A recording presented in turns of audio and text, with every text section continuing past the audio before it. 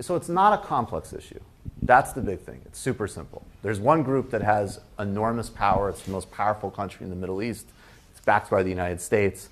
It acts on another population of people with total impunity and is never held accountable for anything.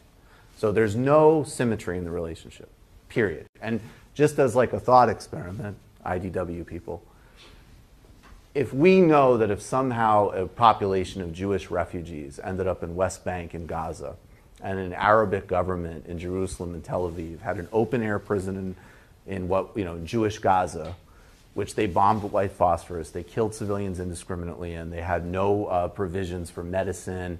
They had an embargo that blocked food, that electricity wasn't running, that there was an over 48%. We'd all have no problem understanding what that was.